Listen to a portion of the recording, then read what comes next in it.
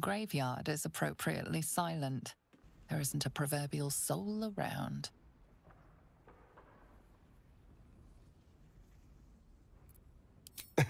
The enthusiasm is appreciated, but hopefully not.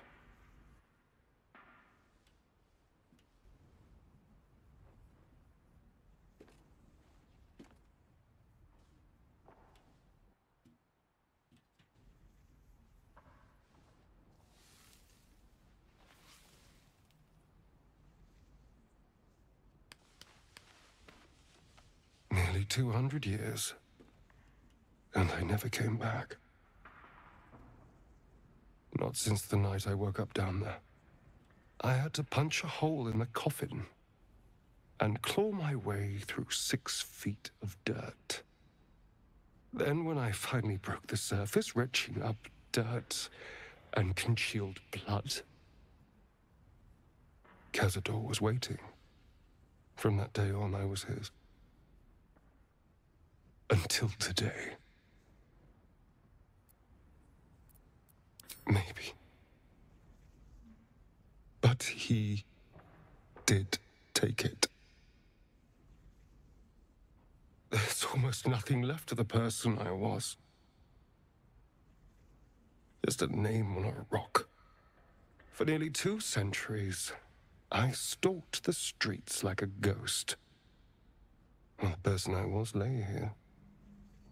Dead and buried. Now I need to figure out who I am. What I want. You. I want you. You were by my side through all of this. Through bloodlust and pain and misery. You were patient. You cared. You trusted me when that was an objectively stupid thing to do. I feel safe with you. Seen. And whatever the future holds for me, I don't want to lose that. Thank you. Well, I should probably fix this.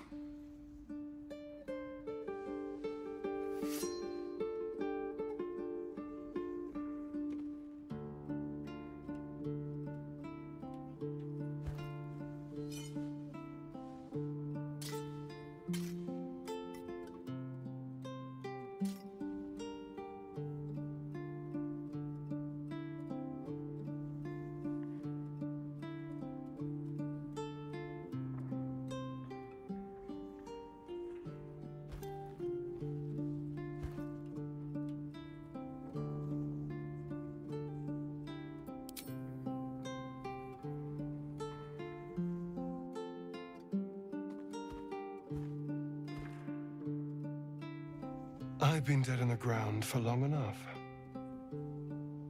It's time to try living again, with everything that life has to offer. And here I thought I was the dangerous one.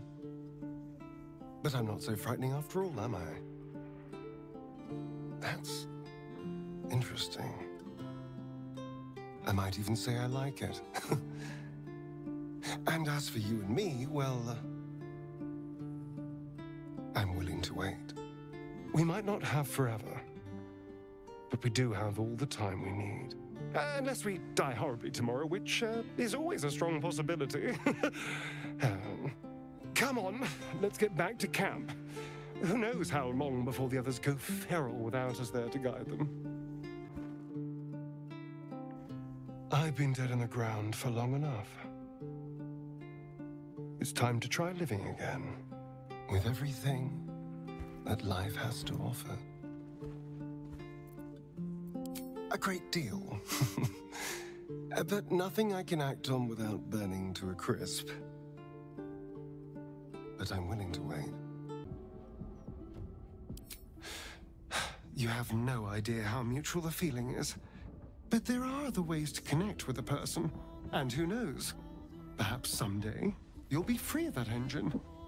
Or perhaps I'll just decide some things are worth incineration.